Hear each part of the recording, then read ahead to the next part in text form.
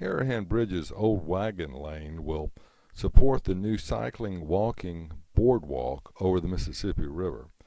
Contractors got a close-up view on Thursday so they can prepare their construction bids.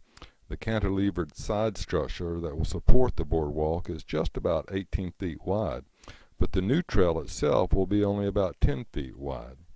I stepped off only about 10 feet separating the closest rail and the old wagon lane. A big challenge for contractors is how to carry out the construction safely.